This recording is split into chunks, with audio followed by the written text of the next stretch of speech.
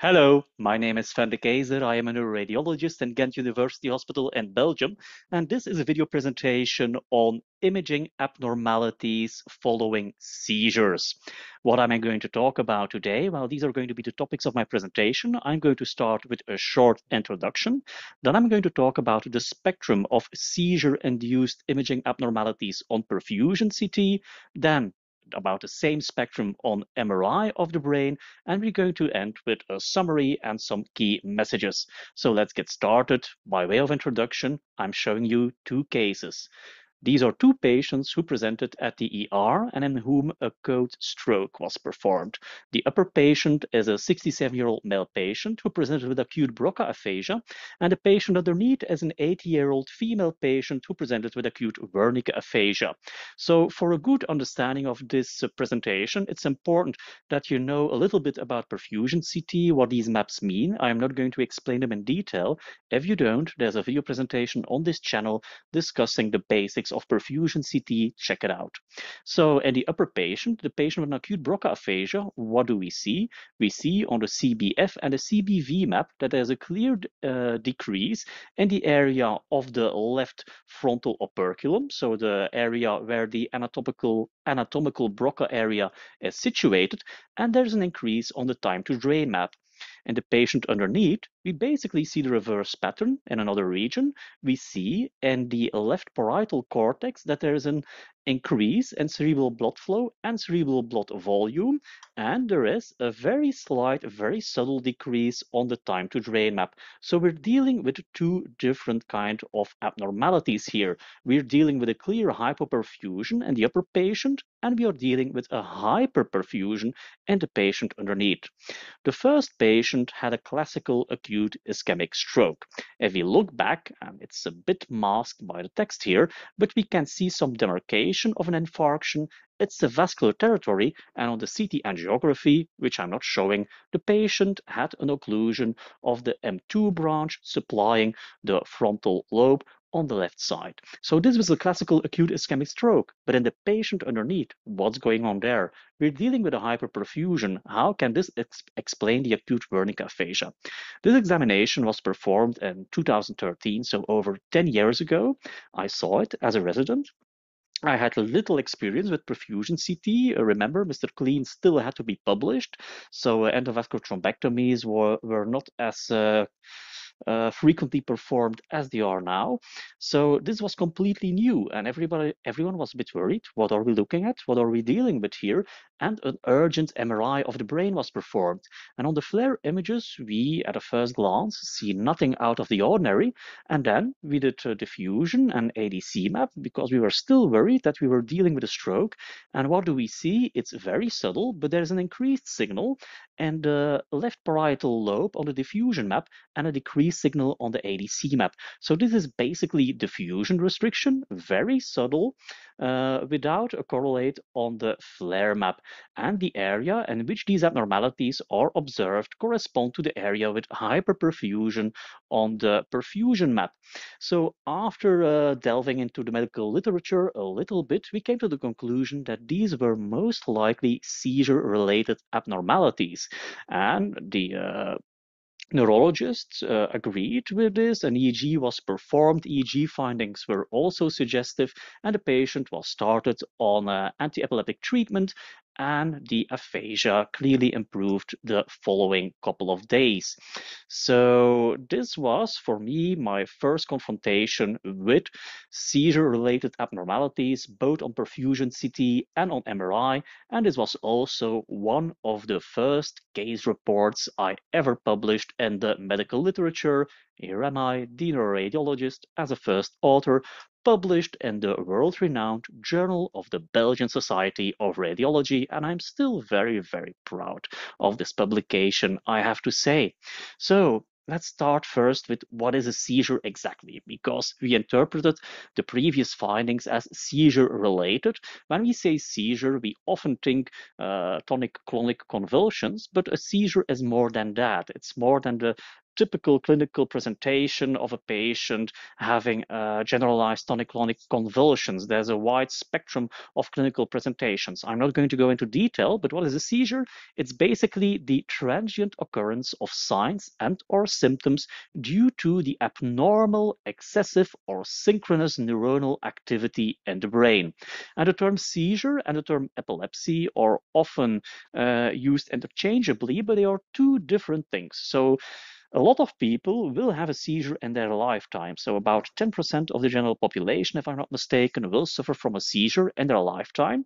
But those patients or those people don't necessarily have epilepsy.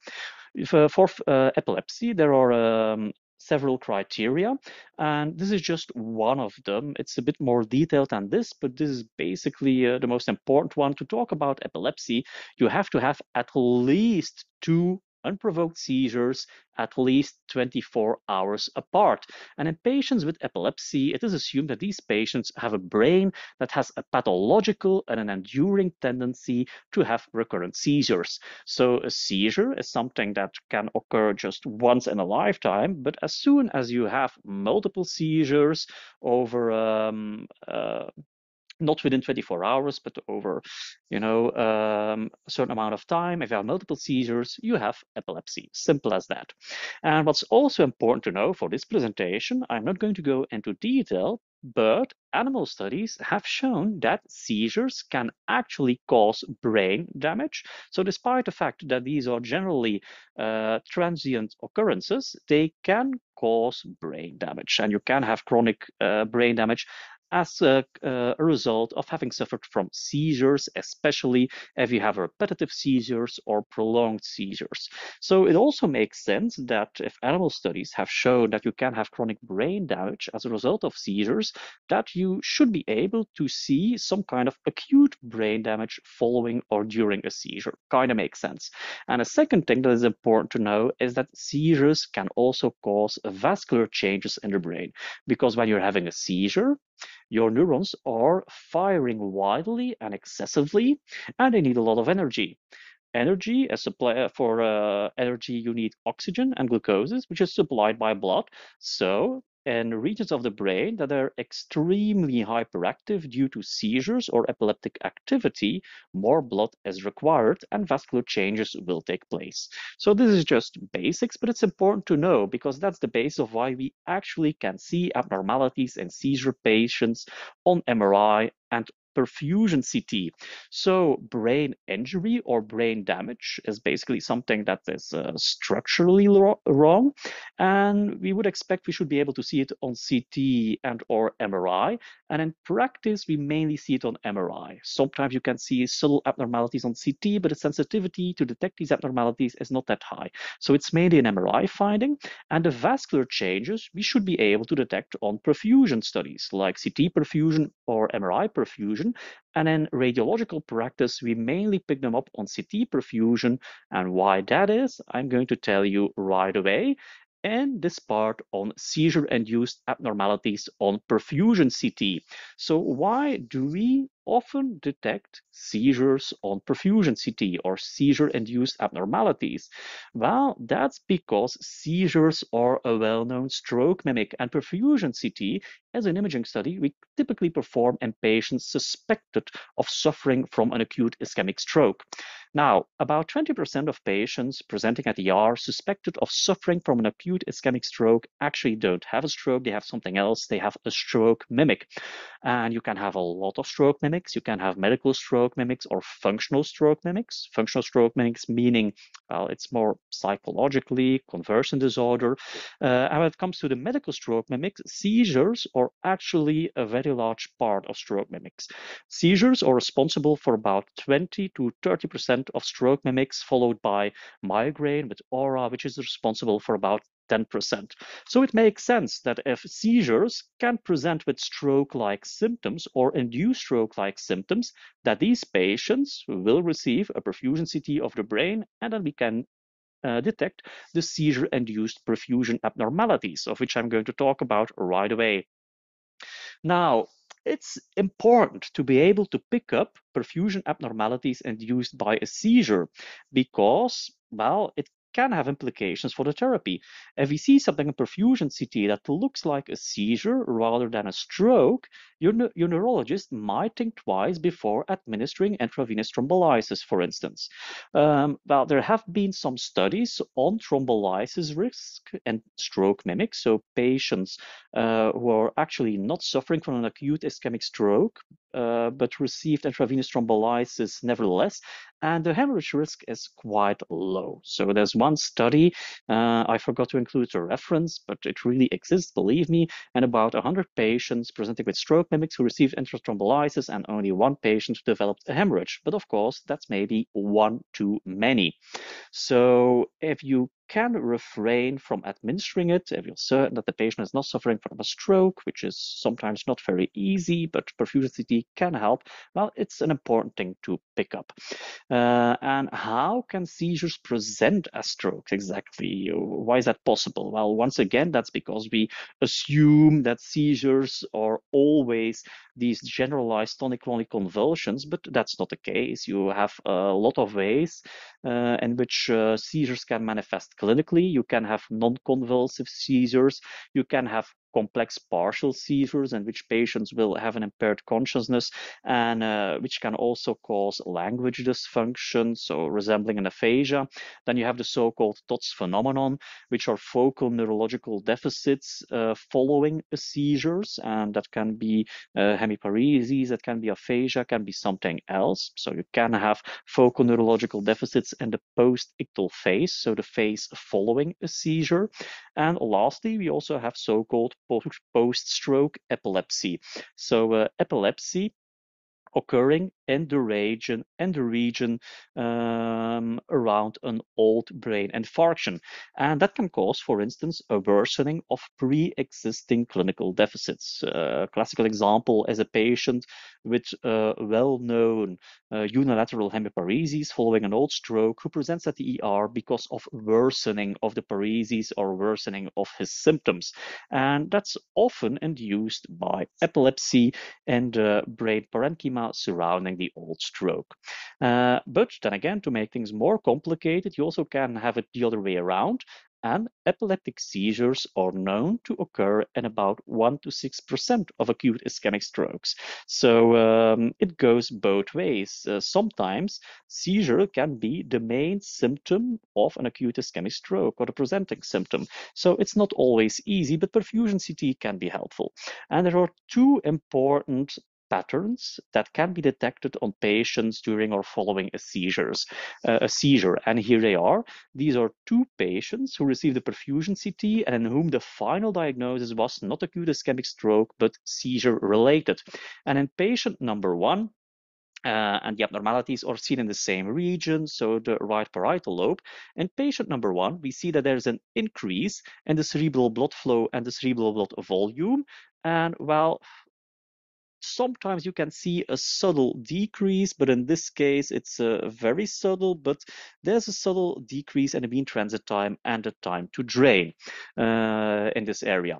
And in patient number two, we have the reverse pattern. So in this patient, we see a decrease in cerebral blood flow and cerebral blood volume and an increase in mean transit time and time to drain, which is basically a hypoperfusion pattern and a bit similar to what you can see in an acute ischemic stroke. So it can be difficult sometimes, but not in this case. In the hyperperfusion pattern, this is basically the reverse pattern. So we have two main patterns, a hyperperfusion pattern and a hypoperfusion pattern. How it is possible that seizures can cause both these patterns, I'll explain later. So let's now just believe me, we have these two main patterns that can be observed. So this is the seizure-related hyperperfusion pattern, and we will always see that the cortex is involved, but never the white matter. The underlying white matter is not involved. It's always cortical, and it's typically in a non-vascular distribution because it's a non-vascular entity or a non-vascular pathology. And on the perfusion maps, we will see an increase in cerebral blood flow and cerebral blood volume. So the total amount of blood and the local blood supply is increased. So we have a hyperemia or a hyperperfusion, and abnormalities on mean transit time and time to drain can be quite subtle or non-existent. And if they are present, you will see a decrease, but it's often a slight decrease. And then the reverse pattern, seizure-related hypoperfusion. What do we see? Well, the cortex is always involved, but also the white matter. Classically, it's a non-vascular distribution, but it can mimic a vascular distribution. But if you see it's non-vascular, you can be more certain that it's not going to be an acute ischemic stroke. And we have the reverse here, cerebral blood flow and volume are diminished, and mean transit time and time to drain have increased. So we have a hypoperfusion pattern. And this is a nice example of a patient with a hyperperfusion. At a first glance, we'd say it's normal, but look closely, look for asymmetries, look closely to the temporal and occipital lobe over here and the perisylvian area over here, compare it with the other side, and you see that we clearly have an increase in both blood flow and blood volume, and there's maybe a subtle decrease in mean transit time compared to the other side and in time to drain, but that's even more subtle. So it's a bit wishful thinking maybe, but it's very clear on cerebral blood flow and cerebral blood volume.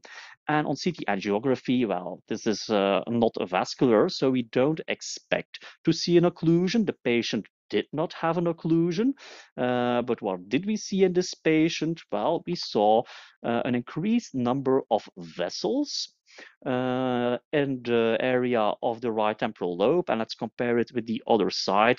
Here, this is basically a normal distribution of vessels over here, but there's a clear increase. So that's basically visualizing the hyperemia on CT angiography. So the correlate or the analog of the finding on the perfusion-CT. And well, hyperperfusion, I could show you a million examples. I have a lot of them, but it's always a bit the same. The area can be different, but it's always the same pattern. And it doesn't pose a lot of difficulties. It doesn't really pose a lot of differential diagnostic difficulties. Pure theoretically, it is sometimes said that if you have an acute ischemic infarction and you have reperfusion of the occluded vessel, you could get some kind of luxury perfusion and luxury hyperperfusion.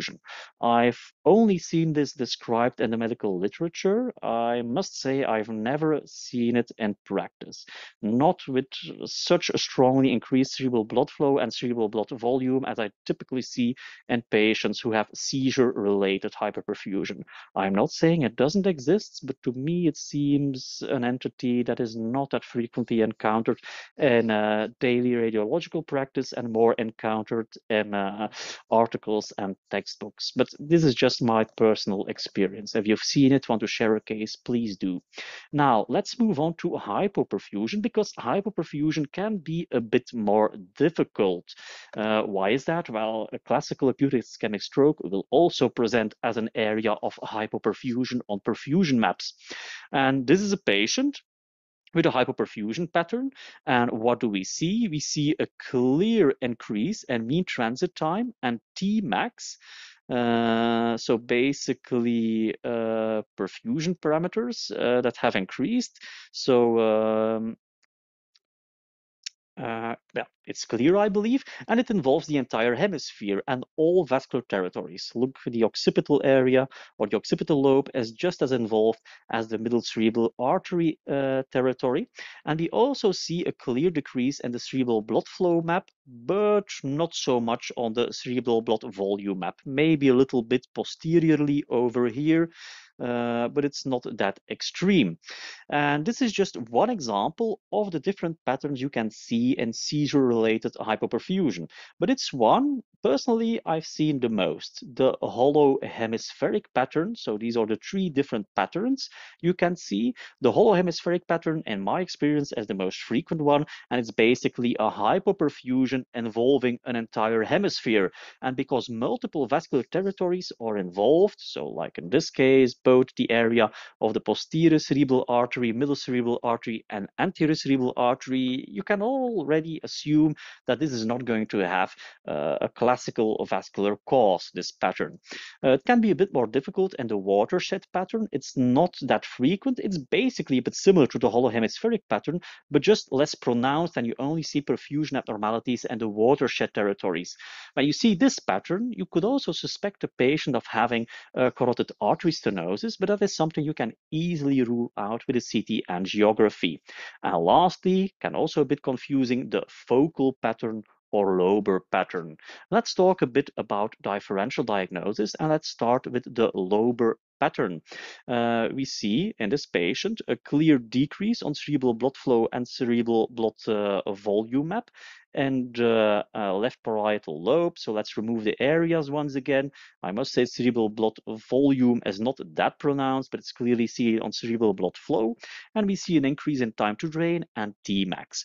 Now the question is, well, I'm telling you this is a postictal focal or lobar hypoperfusion, but you can ask me now, Sven, why is this not a stroke? Well, just looking at it quickly, you could say, well, it's an area of hypoperfusion. It could be a stroke, right? Let's see, let's find some arguments. So first of all, well, it's not vascular. It goes way too much to the midline for me. So basically saying that part of the posterior cerebral artery territory is involved as well. So the pattern is not really vascular.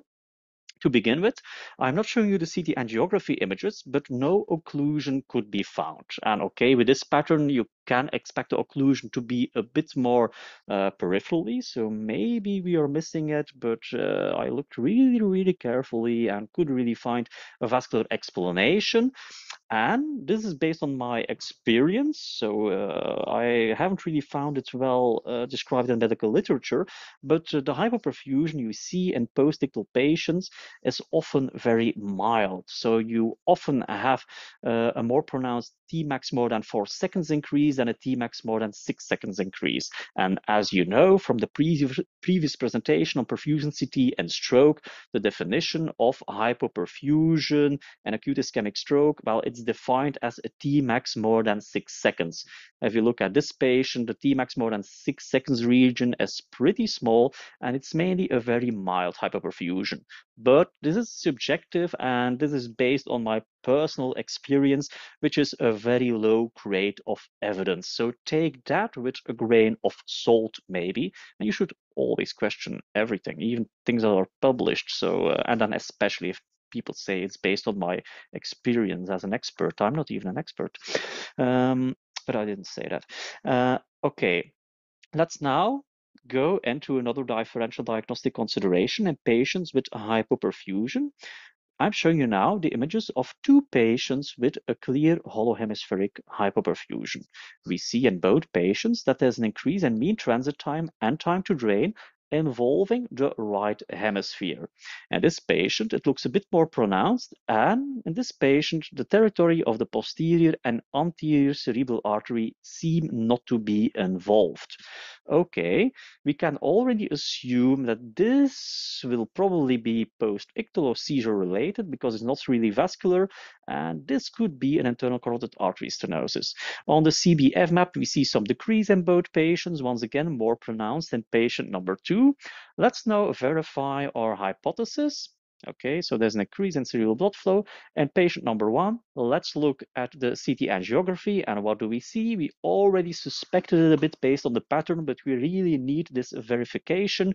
We see that there's a high-grade stenosis of the internal carotid artery on the involved side, and this explains the pattern of hypoperfusion we see here. And the second patient, however, when we look at the internal carotid artery, we see no stenosis whatsoever. So we have a pattern that's basically non-vascular, and we don't have a vascular explanation for the pattern. Well, we didn't expect one, but we can't find abnormalities either in the internal carotid artery. So what are our final conclusions? Patient number 1 has a hemodynamic hypoperfusion caused by a high-grade internal carotid artery stenosis, and in patient number 2, the hypoperfusion is attributed to having suffered from a seizure, and this is the hollow hemispheric hypoperfusion pattern.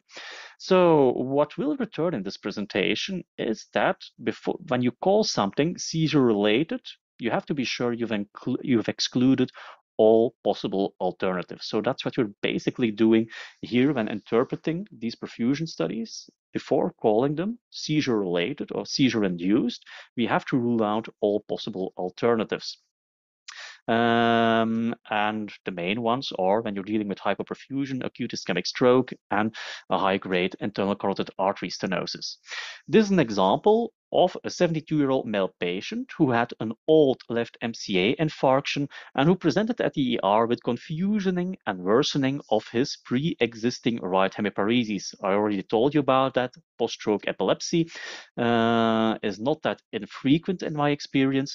And these are the perfusion studies in this patient. And what draws our attention immediately is the presence of the old stroke, which is clearly visible as a perfusion deficit on the CBF and CBV maps and black holes on the MTT map and the Tmax. But what's also very conspicuous and best seen on the MTT and Tmax map is that this old infarction is surrounded by an area of severe hypoperfusion involving also the territories of the left anterior and posterior cerebral artery, so a non-vascular pattern. And this was once again a hollow hemispheric hypoperfusion, and in this case probably triggered by the gliotic tissue of the old MCA infarction on the ipsilateral side. What is an explanation for the perfusion patterns I have just shown you? Well, the explanation is a thing called neurovascular coupling. And neurovascular coupling is basically very, very simple. Changes in neuronal activity will lead to changes in cerebral blood flow. If your neurons become more active, they need more oxygen, they need more energy. And the brain immediately responds to that by locally increasing the cerebral blood flow. This is based on a very complex interplay between your neurons, glial, and vascular cells, and these are called together the neurovascular units. So it's not similar to what happens vascularly when you suffer a stroke. In that case, it's the change in pressure that induces your vascular changes. In this case, pressure doesn't change. The increase locally in cerebral blood flow is a response to the locally increased neuronal activity. And this is basically the basis of this principle, is the basis of fMRI and also of nuclear imaging studies like SPECT and PET-CT, or PET studies rather. So let's now translate neurovascular coupling to what happens on perfusion studies in patients having suffered a seizure. When you suffer a seizure, you have the ictal phase. That's the phase in which your neurons are firing widely and synchronously, and in which you have the typical epileptic symptoms. Those don't necessarily have to be convulsions, can also be complex seizures, but that's basically the symptomatic phase. So your neurons are firing wildly and they are very active and need a lot of energy, and your brain responds by locally increasing your cerebral blood flow, and that will lead to a hyperperfusion. And that is what we detect on our perfusion-CT studies, this hyperperfusion in the area that is firing wildly. And in the post-ictal phase, well, then your neurons are completely exhausted. They need some time to recover. Patients often have post-ictal symptoms in this phase, and these can be very variable, can be some confusion, can be fatigue, can be headache, but can also be focal neurological deficits, and those things we call a TOTS phenomenon.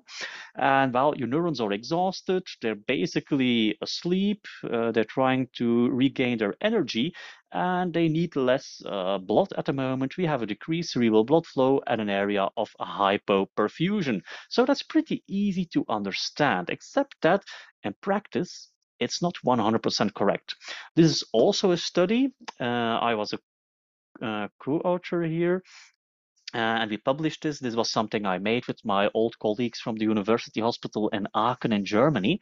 And it's a very nice study. It's titled Can Perfusion-CT Unmask Post-Ictal Stroke Mimics? And what we did is we retrospectively re-examined the perfusion-CT studies in patients in whom the final neurological, patients who presented at the ER with a code stroke, suspected of having a stroke, but in whom the final neurological diagnosis was, well, it wasn't a stroke, this patient had a seizure. So the diagnosis wasn't actually based on perfusion-CT. It was the final clinical diagnosis, and we then retrospectively analyzed CT to look the perfusion CT studies, which all these patients got, to see what kind of patterns we could detect. And our expectation was, well, the neurologist also tried, based on EEG and the clinical findings, to determine if the patient was in the ictal phase or post-ictal phase when the patient received his perfusion CT studies. And our expectation is, well, if you're in the ictal phase, we expect to see a hyperperfusion. And if you're in the post-ictal phase, we expect to see a hypoperfusion, because this makes sense. But making sense in medicine, well, pretty useless common sense, because it rarely works out. And it didn't work out in this study either. What did we observe? Well, first of all, in the majority of patients, the perfusion CT studies were normal, irregardless of whether the patient was in the ictal or the post-ictal phase. Normal studies were, well, basically the norm, about 60%, 62. And we saw hyperperfusion and hypoperfusion in about 20% of patients, respectively. If we then look, we have subdivided them in ictal patients and then post-ictal patients without neurological deficits, so just confusion, fatigue, headache, and so on, and post-ictal patients with neurological deficits like hemiparesis or aphasia, TOTS phenomenon, in other words. And what did we see there? Well, even in patients in the ictal phase, like half of them have no perfusion abnormalities, and about 60 to 70% of post-ictal patients have no perfusion abnormalities on perfusion CT. So you can't use perfusion CT as a mere diagnostic tool. You can't use it as a tool to say, well, the patient with 100% certainty or seizure is ruled out with 100% certainty. It's something you cannot do, unfortunately.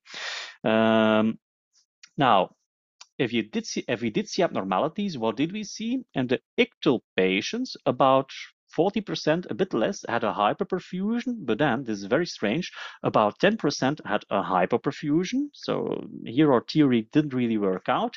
And the same is true for the post-ictal patients. About 20%, whether they had neurological deficits or not, didn't really matter. About 20% had a hypoperfusion pattern, but then about 10% to 16% had a hyperperfusion pattern. And this is strange. So in the end, we can't use perfusion CT to rule out seizure. You can't do it. And you can't use the observed pattern to say with 100% certainty what the phase of the patient is. If it's an ictal patient or post-ictal, can't be done either. So what are the main conclusions we can draw from this study? Well, you see normal perfusion in more than 50% of all patients. You see hyperperfusion in about 40% of ictal patients and hypoperfusion in about 20% of post-ictal patients. Now, that's not in line with our expectations. And what are possible explanations for this? Well, one was the resolution of perfusion CT. We assumed that maybe in a lot of cases, the involved area is either too small to be detected on perfusion CT, or the perfusion abnormalities are basically too subtle to be detectable. Probably neurovascular dynamics play a role, because that has also been shown in nuclear imaging studies in patients in the post-ictal phase. In a lot of cases, also a hyperperfusion pattern was observed. And a possible theory is that, well, okay, you have neurovascular coupling, so it's normal to assume cerebral blood flow will decrease if your neurons are completely exhausted and they don't need that much blood. But another theory is, well, you can see hyperperfusion because these neurons that are exhausted will need more energy to recover and will need more blood. So it's a possible explanation. So the neurovascular dynamics are probably a bit more complicated than this simple paradigm. In the ictal phase, you will have hyperperfusion, and in the post-ictal phase, you will have hypoperfusion. That's too easy. And then a limitation of our study was, well, the assumption that patients were ictal or post-ictal at the moment they received a perfusion CT was based on clinical findings, a clinical diagnosis, but a distinction is not always easy to make clinically. And our neurologists also admitted that they tried everything they do to get an as good as possible explanation. But at the end of the day, you can't be 100% sure because no EEG was performed. Well, we never do that during the perfusion CT, and that would have been the only way to be 100% sure did the patient still have an area of the brain that was epileptically active or not during the perfusion-CT. And the main differential diagnosis of postictal hypoperfusion would be an acute ischemic stroke or a high-grade internal carotid artery stenosis. So it's very important to examine the pattern. Is it a vascular pattern or not? Correlate it with CT angiography, rule out large or medium-sized vessel occlusions or a high-grade carotid stenosis, and in some cases also clinical correlation. This brings us to the third part. So perfusion-CT is something that is generally done in the acute phase, patients presenting with stroke-like symptoms, and often in the second phase, these patients who have suffered a seizure or suspected of having suffered a stroke receive an MRI. And I am now going to talk about seizure-induced abnormalities on MRI, and I'm going to start with a discussion on the typical location and the typical appearance of seizure-induced, often reversible MRI abnormalities. So SMRA for short, because that's a handful to write down each and every time. So what can I tell you about seizure-induced abnormalities on MRI? They have been described in the medical literature since the early 90s, and on CT even somewhat earlier, but they're not often detected on CT, I have to say. And it basically comes down to, well, they are basically a diagnosis of exclusion, because when talking about seizure-induced abnormalities on MRI, we're talking about reversible MRI abnormalities in patients who have suffered a seizure shortly before the MRI, or who suffer from status epilepticus, and whom no other explanation can be found clinically or radiologically for the observed abnormalities. And keep that in mind. I will go into more detail on the most important differential diagnostic considerations, but now keep in mind that we're basically dealing with a diagnosis of exclusion. Before calling something a seizure-induced abnormality, be sure it can't be anything else, radiologically and or clinically. This is from a very nice study published in Epilepsy and Behavior in 2023.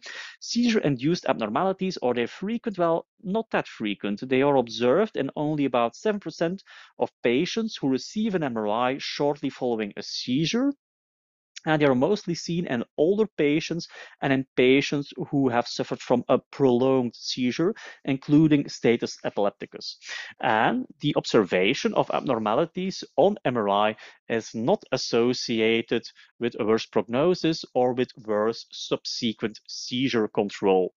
So conclusion here is, well, they're basically not that frequent and mainly seen after longer seizures. And what are the typical locations for these I'm having some difficulties with the word seizure. What are the typical locations for these abnormalities? Well, the cerebral cortex, then we have the hippocampus, and lastly, also a typical location, especially in patients in status epilepticus, the thalamus. And in the thalamus, the abnormalities are mainly seen dorsally or dorsomedially in the area of the pulvinar. And you have also seen these were FLAIR images. These abnormalities are hyperintense on FLAIR, so basically they reflect edema. So typical seizure-induced MRI abnormalities are areas of edema associated with an increased signal on T2 and FLAIR, often with some swelling, especially when it's located in the cortex. And where do we find them? Well, I already told you, in the cerebral cortex and or the hippocampus and or the thalamus. And you can see them in multiple locations at the same time, like in this patient who had cortical edema in the right insula, but also here in the pulvinar of the right thalamus. This was a 39-year-old female patient in status epilepticus. And this is also a patient with multifocal cortical abnormalities involving the right frontal lobe. This is the right cingulate gyrus. This is the right parieto-temporal association cortex. And what is also something that can be seen and can also be observed on perfusion-CT studies, mind you, is the presence of contralateral edema in the left cerebellar hemisphere. And why is that? Well, it's because there are connections from the cerebral cortex to the contralateral cerebellar cortex. And if you see abnormalities in a cerebral hemisphere and similar abnormalities in the contralateral cerebellar hemisphere, that is called cross-cerebellar dyschiasis. Um, the abnormalities on FLAIR, well, edema, can also be detected on diffusion-weighted imaging. And on diffusion-weighted imaging, these can be diffusion restrictive or not diffusion restrictive. In this patient, so it can be shine through or true diffusion restriction. In this patient, we see clear cortical edema involving the left parieto-occipital region with an associated increased signal on diffusion-weighted images, and this was black on the ADC map, so this was true diffusion restriction. So I should have shown you the ADC map, of course, to prove it, but just believe me. This is another example of a patient.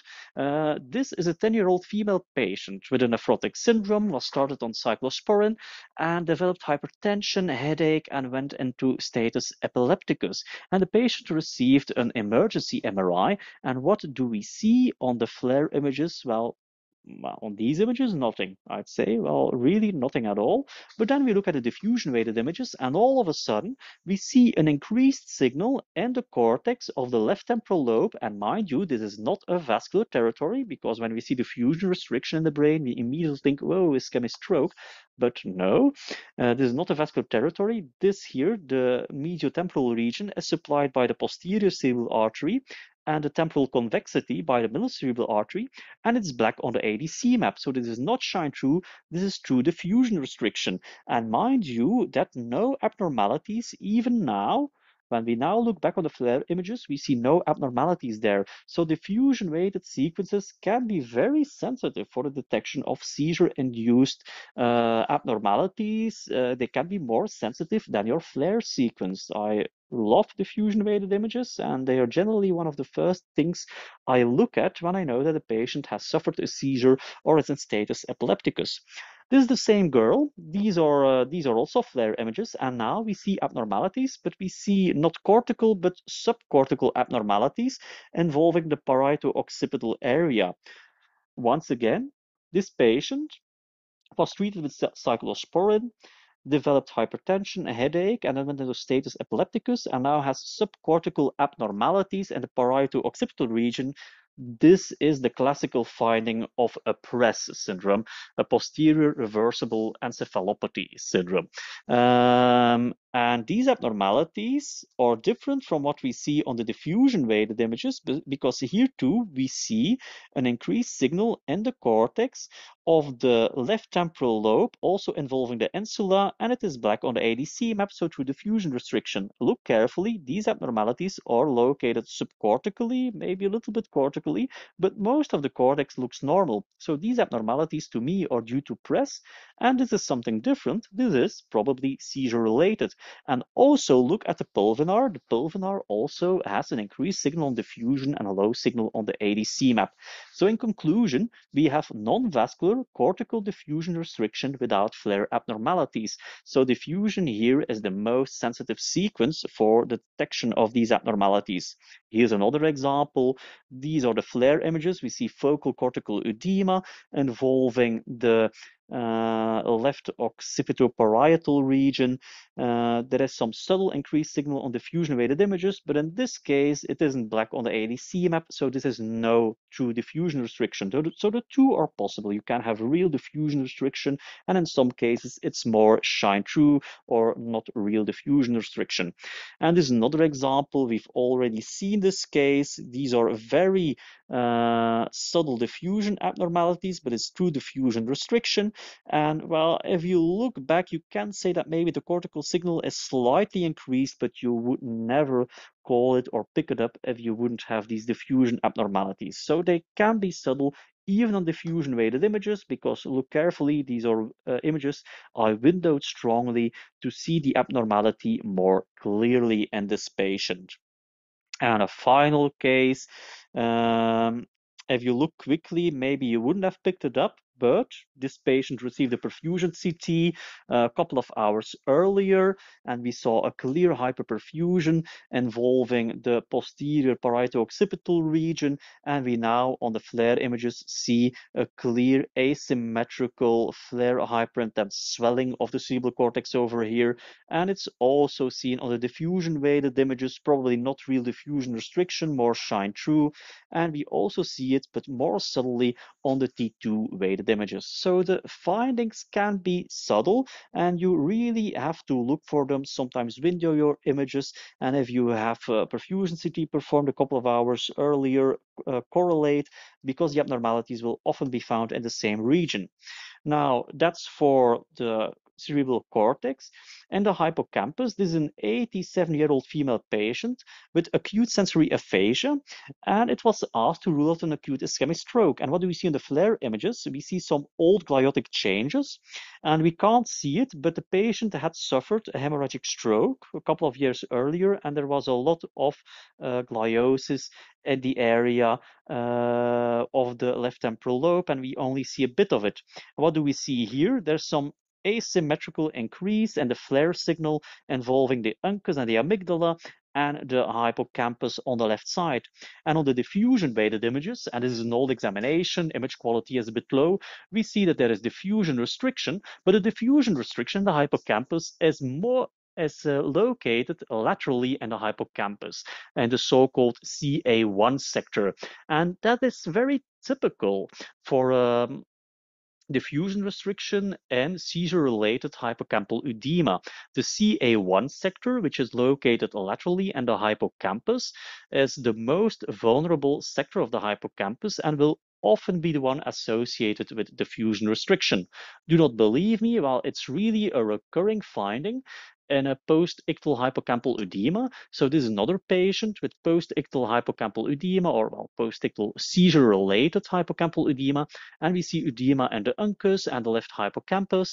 And on diffusion-weighted images, we see that there is diffusion restriction, but only laterally in the hippocampus, and this is actually very nice if you look at it.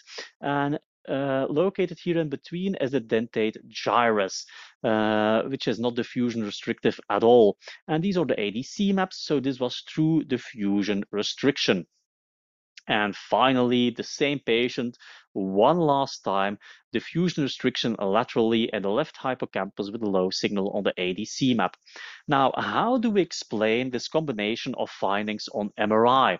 When it comes to the cortical findings, these probably reflect the presence of focal cortical epileptic activity. We assume that when the cortex has edema, this is probably the region that is epileptically active. But keep in mind that does not mean that this is the location of the epileptic focus. The epileptogenic focus can be located somewhere else in the brain, but this is where the epileptic activity has spread to.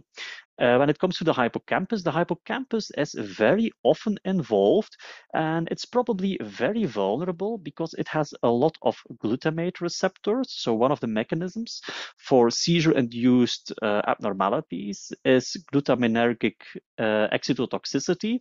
So if a structure has a lot of glutamate receptors, it will be more vulnerable, which is the case in the case of the hippocampus. And lastly, when it comes to thalamic abnormalities, which are mostly seen in patients in status epilepticus, that's probably due to the presence of a lot of reciprocal connections between the thalamus and the cortex, especially to the pulvinar of the thalamus.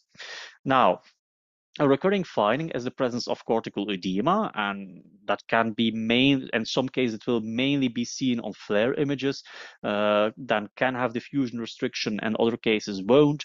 In some cases it will be mainly seen on diffusion-weighted images, but whatever. So we see cortical edema with or without diffusion restriction. How so? Well, the exact mechanism is a bit unclear. There are several theories. What we do know is if you have a seizure, well, your neuronal activity increases, your glutamate release increases, and these neurons are very active. They will need more blood. So there are two possible mechanisms. can be that it is the result of glutamatergic excitotoxicity due to the increased release of glutamate, or it can be that we get some kind of relative hypoxia, because despite the fact that your cerebral blood flow will increase, maybe that won't be enough to meet the increased energy demands of the epileptically active neurons. So remains to be proven, but two possible theories.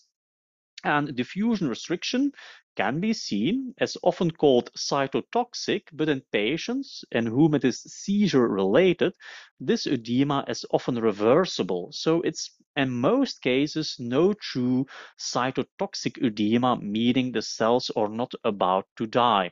When the seizure stops or is arrested, in a lot of cases, these abnormalities will disappear completely without residual damage or leaving behind residual damage, at least not on a microscopic level. Now, let's talk about some of the other imaging abnormalities we can see in seizure-related abnormalities. Or seizure-related changes. This is a 25-year-old male patient who suffered a first-time generalized tonic-clonic seizure and was brought to the emergency room. And in the emergency room, he had an aphasia and a paresis of the right arm. So that sounds like a TOTS paresis. Non-enhanced CT of the brain was performed, and we see some cortical swelling in this case. So in some cases, you can detect abnormalities on CT, and on the CT angiography, we see some focal hyperemia. We see a lot of vascular markings in this area compared to the other side. And a perfusion-CT was performed as well, but this is an examination from the early days of perfusion-CT, and the quality was so low, you couldn't really interpret the study. And I'm pretty sure that if it would have been a high quality study, we would have seen a hyperperfusion in this area. The patient also received an MRI of the brain, and now we see something special. If we magnify the involved area, and this is also the area where we saw hyperemia, on the CT angiography, we see that maybe there's some subtle increase in the signal of the cortex, but the cortex doesn't really look swollen. But what do we see is an increase and signal of the subcortical white matter.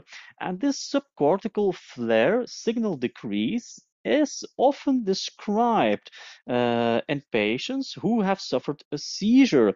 And it's a bit of a bizarre finding, and a clear explanation is lacking.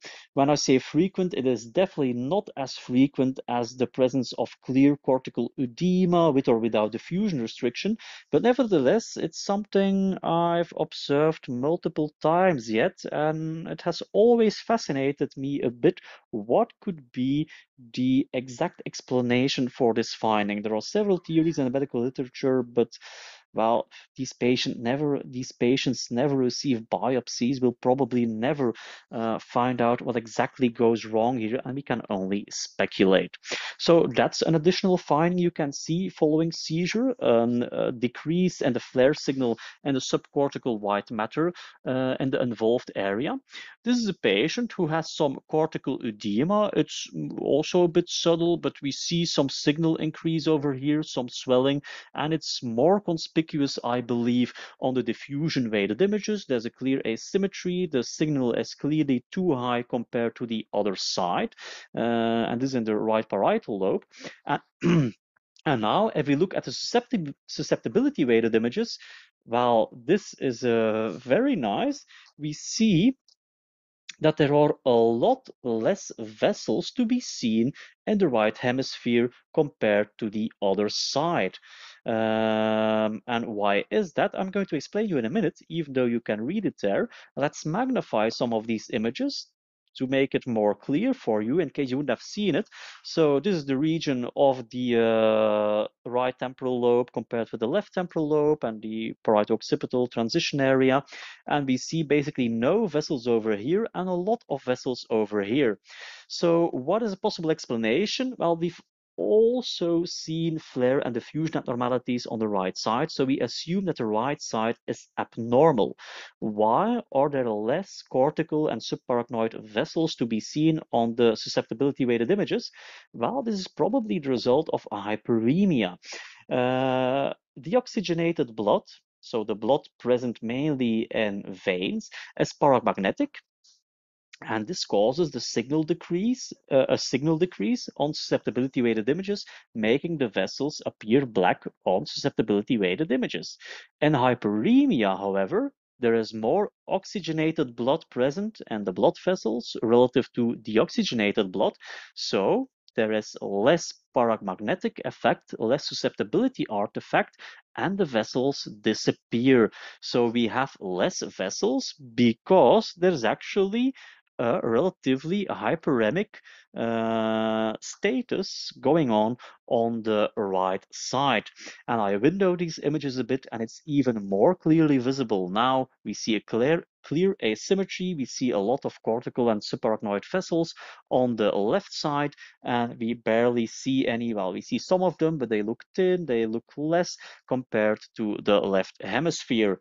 And if we then look on these MPRH images following gadolinium administration, we can also observe an increased number of subarachnoid and superficial cortical vessels compared to the other side. So this is basically the correlate or the analog of the findings on the susceptibility weighted images reflecting local regional hyperemia or an increased local blood supply or blood flow. Now let's talk about the temporal evolution of these seizure-induced MRI abnormalities. The R here stands for reversible, and well, they are reversible in the majority of cases. This is a 10-year-old female patient. We've already seen this patient, a nephrotic syndrome, status epilepticus, and we clearly see abnormalities that correspond to PRES. And the patient received an MRI follow-up study 1 day later, and we see that these PRES-associated abnormalities are maybe a bit diminished, but not that much. It's pretty much unchanged, maybe a little bit less, but not dramatically. And these are the diffusion-weighted abnormalities, and these we attributed to the fact that the patient was in status epilepticus, and these are seizure-induced, also involving the pulvinar.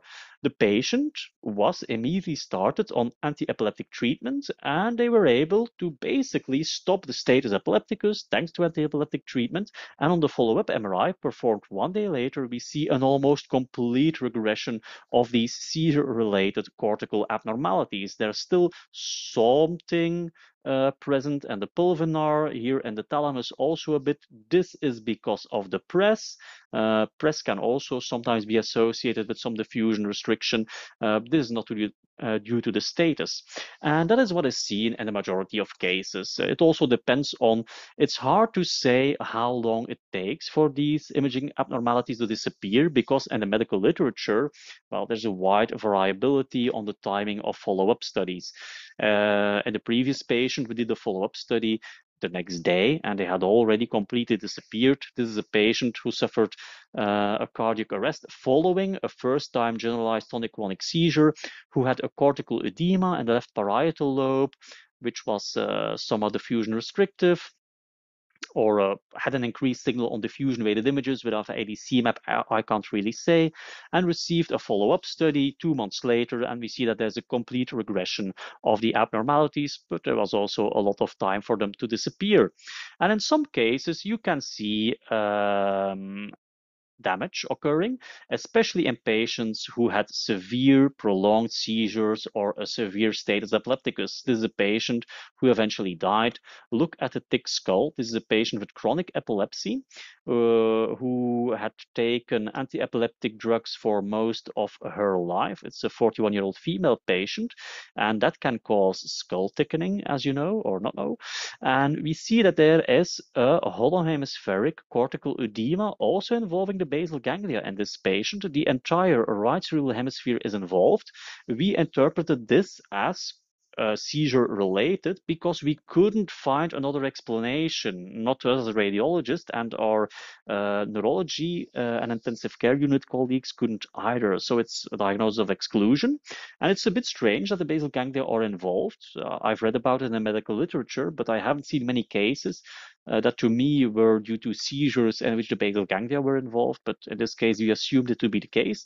And we see on T1 weighted images that there is clear cortical laminar necrosis, so basically permanent chronic damage of the cortex due to the seizure, which is not that frequent finding, especially not if it were short first-time seizures and not a status epilepticus. This is another example, a follow-up study in a patient who had a right temporal seizure-related edema, also involving the hippocampus, but also right temporal neocortex. On day 1, there was a lot of edema. On day 5, it had already diminished greatly, but hadn't disappeared completely yet. And on day 60, it was completely gone. But what do we see? The right hippocampus looks smaller compared to the other side. The signal is a bit increased. This is a hippocampal sclerosis.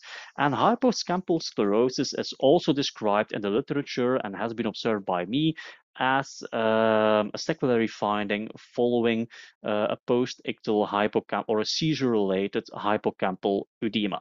Of course, if you don't have previous examinations, so examinations of the patient before the patient had the seizure, it's hard to say if this was a pre-existing hippocampal sclerosis or not.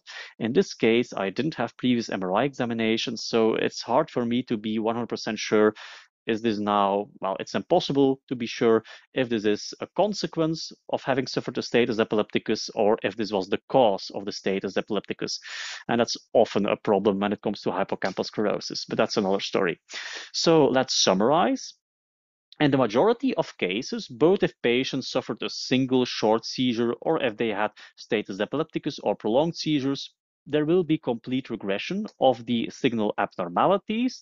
Secondary changes are mainly seen in patients with prolonged seizures and following status epilepticus and include hippocampal sclerosis, cortical laminar necrosis, and cortical atrophy. In the majority of cases, however, seizure-induced MRI abnormalities will disappear completely. And it's difficult to say what the exact timing is because it's difficult to find studies who prospectively evaluated them, and most studies are done retrospectively, and there's a wide variability at the timing of follow-up studies. So it's hard to say how long these abnormalities can or should be present. In my experience, once the patient stops seizing, they disappear quite rapidly. In the medical literature, I have found that they should be gone in about 3 months, which is a pretty long time if you ask me. But if you still see them after 3 months, well, then I think you should suspect something else.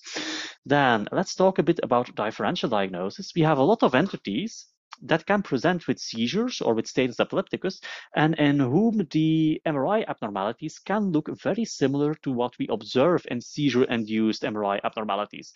And a classical example are toxic metabolic diseases with cortical diffusion restriction, like a hypoxic ischemic encephalopathy, a hypoglycemic encephalopathy, or hepatic encephalopathy. And I'm not going to go into detail on how to differentiate these different entities. That's not this presentation's topic, but what they have in common and what is less seen in seizure-induced abnormalities, that is that these are often bilateral symmetrical abnormalities. And very often there's also a suggestive clinical context. For instance, a hypoxic ischemic encephalopathy is something that you will see in a patient who has suffered a severe cardiac arrest and who had to be reanimated for a long period of time. And a hepatic encephalopathy is typically seen in patients with chronic liver disease, just to give you an example. So clinical context and the fact that these abnormalities are bilateral and very symmetrical is basically a clue to the fact that these probably are not just seizure-induced, but are caused by some kind of toxic metabolic disorder. Another entity would be Creutzfeldt-Jakob disease. In this patient, we see some increased signal of the cortex on the FLAIR studies, but there's no real swelling of the cortex, we must say, associated with an increased signal on the fusion-weighted images and a low signal on the ADC map, as you can see. But Creutzfeldt-Jakob disease is often symmetrical but can be asymmetrical, like in this patient. But in Creutzfeldt-Jakob disease, the pericentral region is often spared, which can be a clue to the diagnosis, and it's also the case here. There can be basal ganglia and or thalamic involvement, doesn't necessarily have to be, but can be present. And the clinical context will also be different because these patients will often have rapidly progressive dementia. and that is not present in the majority of patients who have suffered a seizure. But it also belongs to the differential diagnosis of cortical diffusion restriction. This is a patient with cortical edema. We see cortical edema in the left occipital lobe. It has a high signal on the diffusion-weighted images, but on the ADC map, well, okay, it's a bit dark, but looks mainly dark in the subcortical white matter cortex, maybe a little, but it's not really, well, it's a bit in between. This is a typical location for, let's call it, a stroke-like abnormality in MELAS. And what's MELAS? It's mitochondrial encephalomyelitis with lactic acidosis and stroke-like episodes, quite a mouthful. It's basically a disorder belonging to the group of the inborn errors of metabolism. It's a mitochondrial disorder, and these patients often present with stroke-like episodes in which you will see cortical swelling on flare with or without diffusion restriction, mostly without actually, and a non-vascular distribution, and with a predilection for the parieto-occipital region. What is also typical for patients with MELAS is they often have calcifications in the basal ganglia and the globus pallidus, which can be seen on CT or on T2 star or susceptibility weighted images. And they also often have what is called a shifting spread pattern. And what does it mean? Well, literally what it says. On one study, they will have abnormalities in, let's say, the parieto-occipital region. And on the next one, these abnormalities will have disappeared or diminished, but they will have abnormalities in another region. And let's give you an example. This is a patient with MELAS, has had several stroke-like episodes involving mainly the parieto-occipital region. This looks like old sequelary damage and tissue loss with some dilatation of the posterior horn of the left lateral ventricle. And we see that there is some cortical edema, cortical subcortical edema involving the right temporo-occipital region. And this has disappeared on a follow-up study about a month later, but now we see new abnormalities in both frontal lobes. So this is a nice example of the shifting spread pattern you can see in MELAS.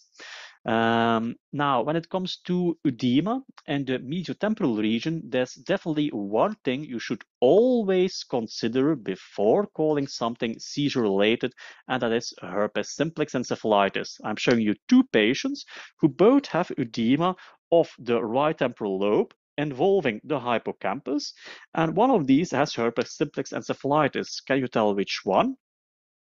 Well, maybe some of you will say it's going to be patient number 2, and then you are correct, because in patient number 2, if we magnify the right temporal lobe a bit, we see these very small T2 hypointense cortical lesions reflecting very small hemorrhages, which is something you won't see in seizure-induced abnormalities, but can be seen in herpes simplex encephalitis.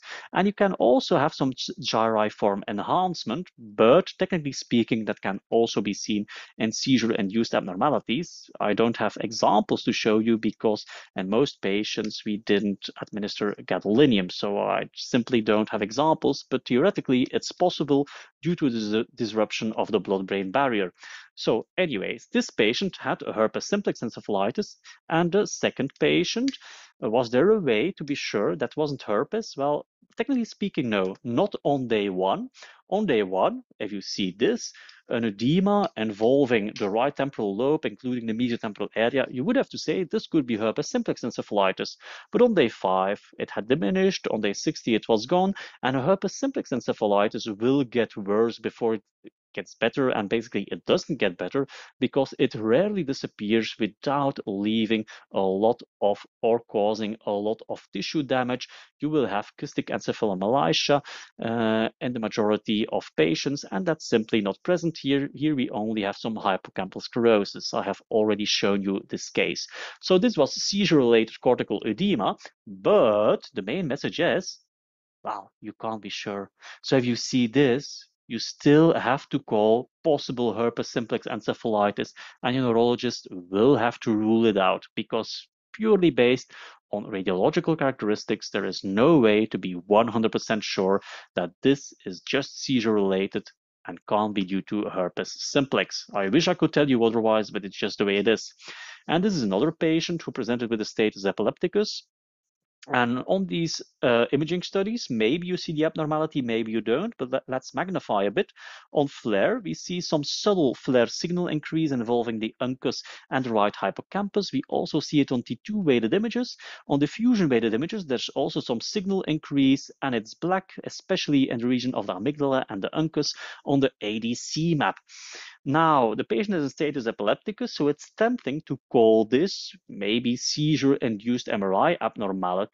It's also very, very subtle, but this is the follow-up study performed 4 days later.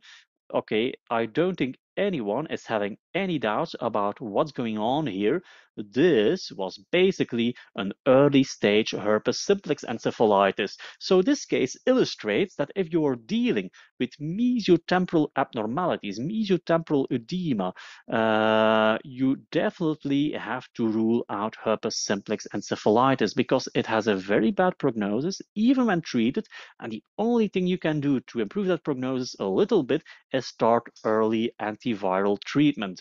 In the end, it's a diagnosis based on lumbar puncture, but nevertheless, as radiologists, we also have a role to play. If you see this, alert your physician. Could be herpes simplex encephalitis.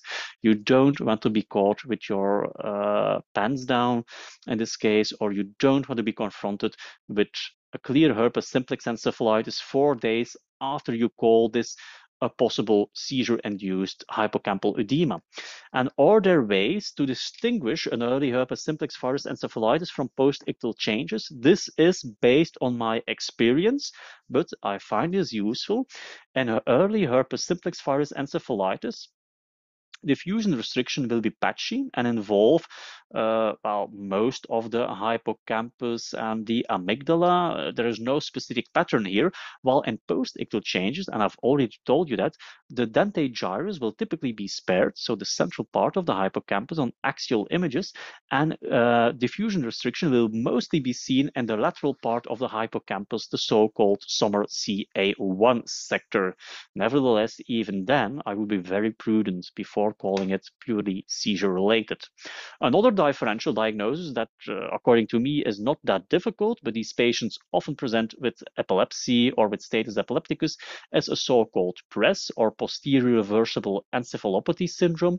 It's a syndrome that is often seen in patients with malignant hypertension, acute kidney failure, or who are being treated with immunosuppressants or chemotherapy, and they typically present with headaches, visual disturbances, and or seizures. And they have typically mainly subcortical white matter edema, can also be some cortical edema, and the watershed regions with the predilection for the posterior watershed regions, namely the parieto-occipital region on both sides. So PRES, in my opinion, is not a very difficult differential diagnosis, but you should just know it exists and what it looks like. And generally, but not always, there is no diffusion restriction. And this is just something funny I stumbled upon. So for preparing this presentation, I looked up a lot of literature, and this is a very nice article I found in Neurology published in 1995, in which the authors described reversible MRI abnormalities following seizures in a total of 8 patients. And the authors said, well, we observed reversible abnormalities, mainly on T2 and FLAIR images and patients following seizures, and we believe these are caused by the seizures or the result of the seizures. And when you look at the images, the authors also describe it, the abnormalities are mainly located in the posterior regions, here parieto-occipitally, but here there's also some involvement of the cortex and the anterior watershed region. And most of these patients were oncological patients treated with transplant patients treated with immunosuppressants and or chemotherapy. And I looked at the images in this publication, and those were all examples of PRES, and the clinical findings or the clinical context was also very suggestive of PRES. So these authors, PRES was first described in 1995 or 1996. These authors were actually earlier to describe PRES, but they just didn't realize it. They didn't realize they were dealing with a new entity and that these abnormalities were not seizure-induced, but these were the cause of the seizure. And it's also a nice example of be very careful. This is historical. We now know that PRES exists. It's a separate neuroclinical syndrome.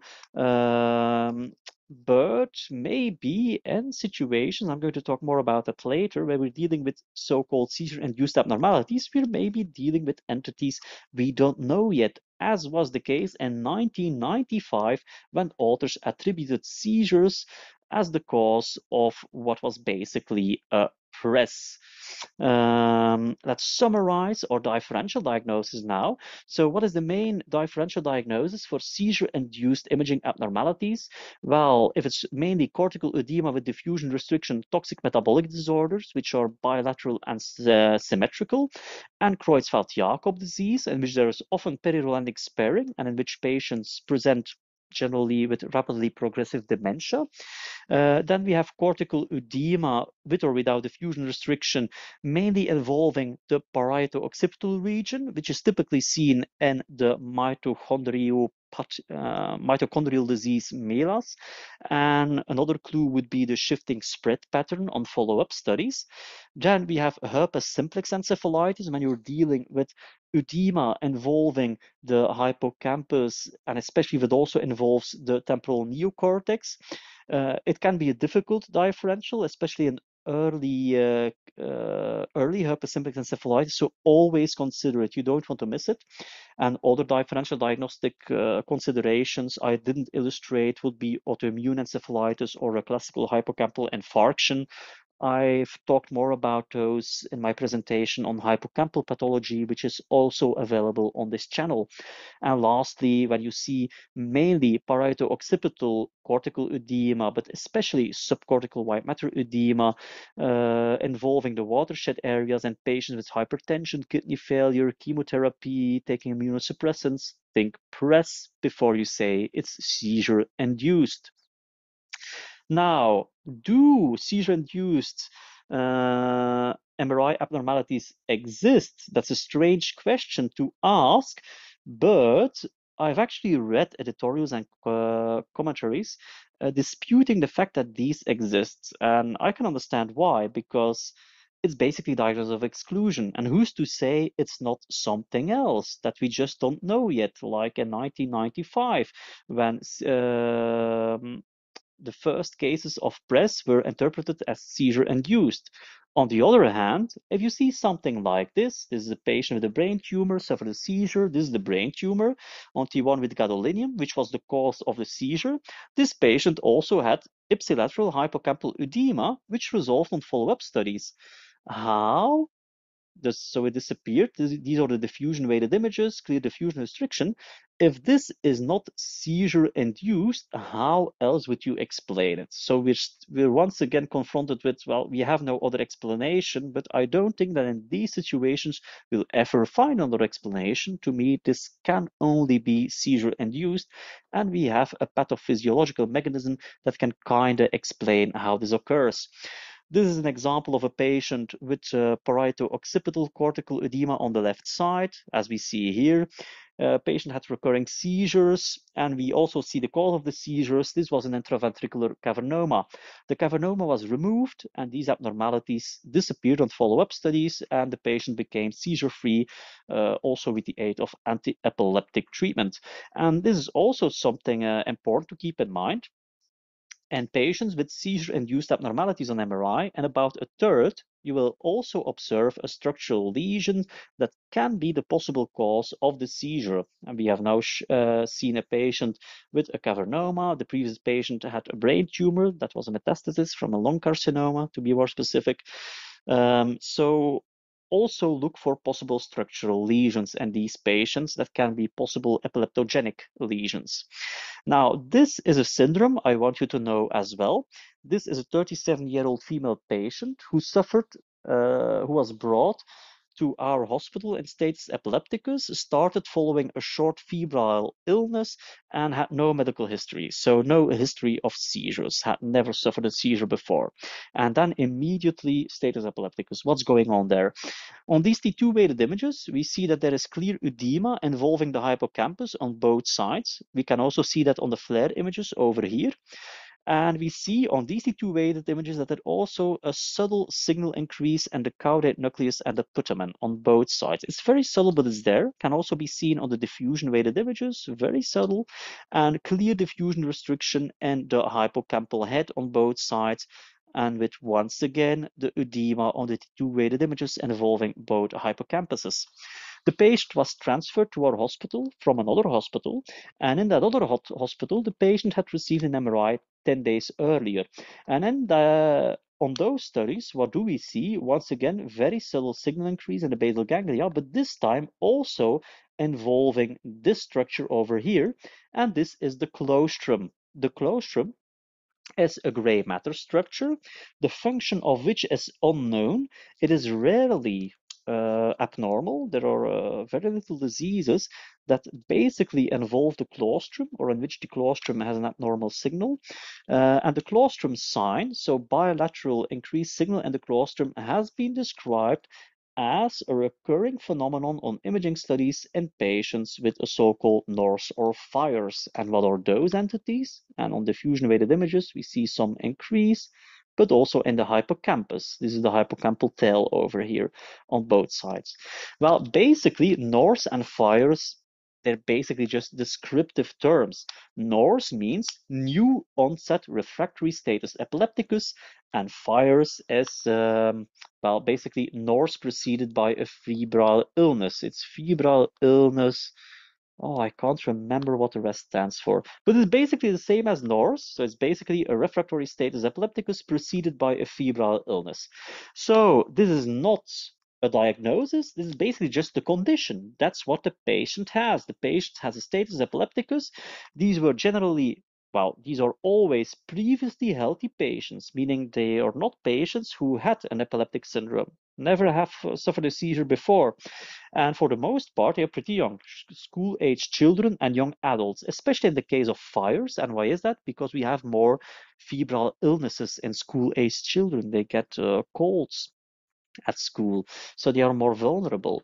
And in the acute setting, there cannot be found a structural or metabolic cause. So we won't find metabolic derangements when we examine the blood of these patients, and on MRIs of the brain, we won't find a brain tumor or signs or other abnormalities structural that can induce the status.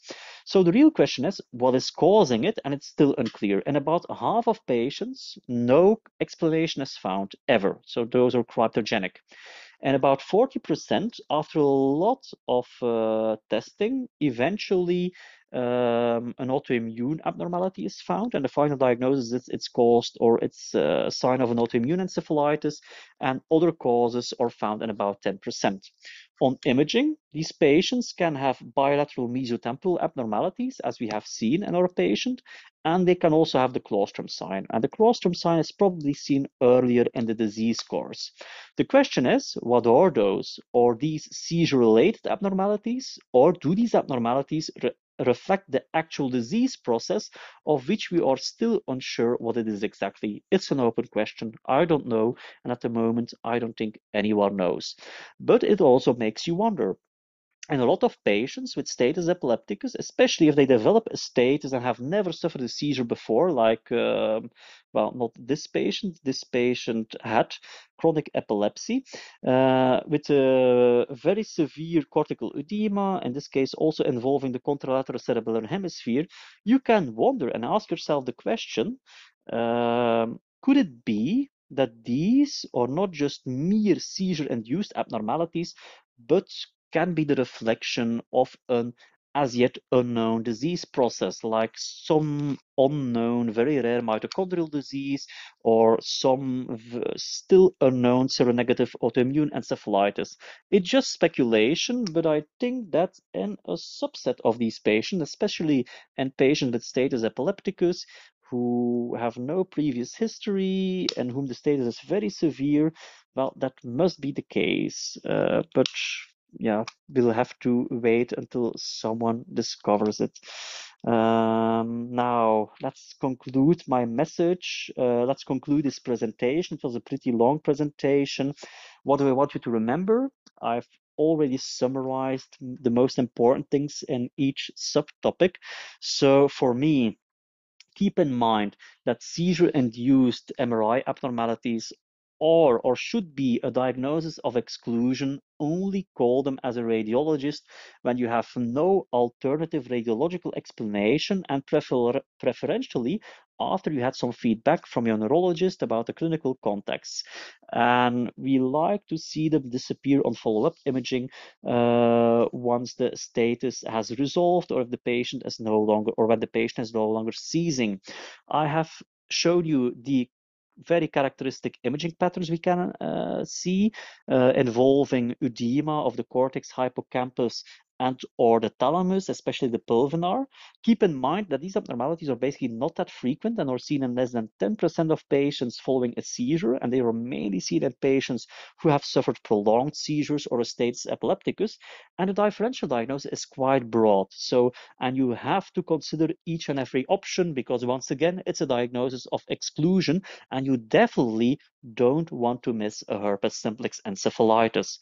So that concludes my presentation. Many thanks to these people who, in the course of years, have helped me gathering cases. Dr. Kelly Didier, Dr. Jesper Dirks, Dr. Kathleen Pannekoek, and Dr. Stephanie van den Bosse, also called Robin. And this is my email address. If you have any questions, comments, or feedback, you can leave a comment in the comments section on the YouTube channel, or you can email me directly, neuroradiology.online@gmail.com. And thank you very much for watching.